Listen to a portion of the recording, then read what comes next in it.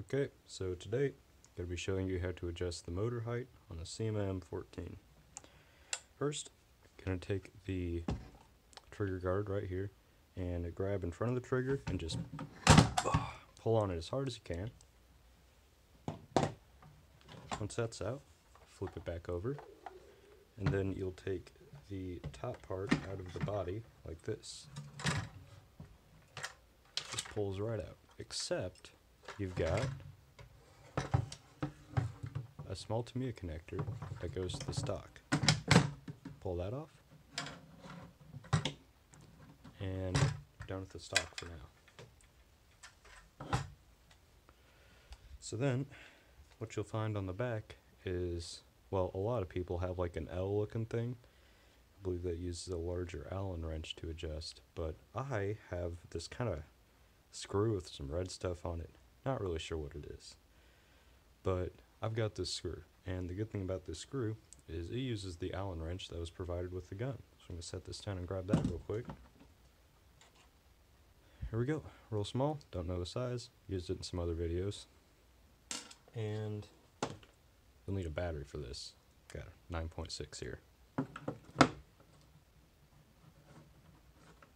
So, plug it in, take a test shot. That sounds pretty good to me.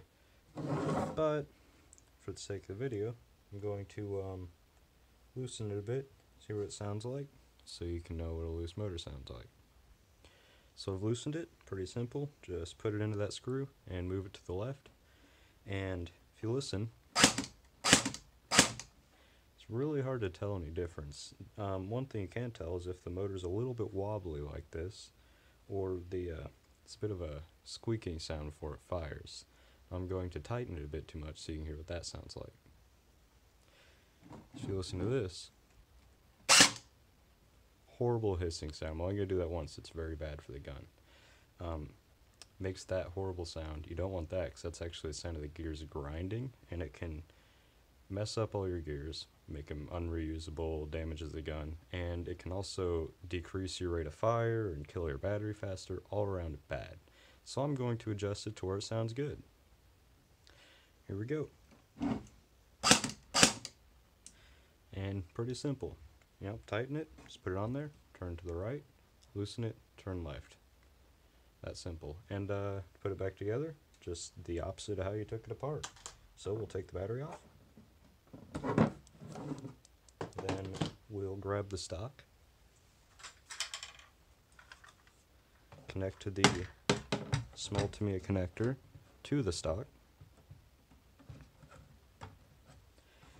slide this right back in there. Don't pinch the wires or anything in the stock while you slide it back in.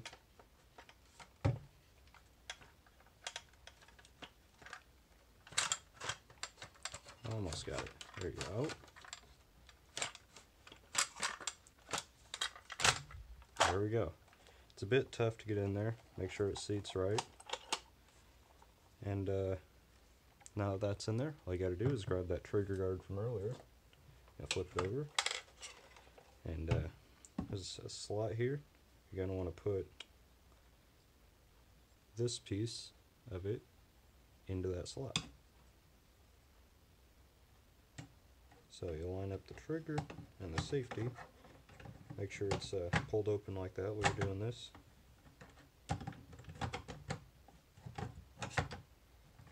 Slide it into that slot. Come on.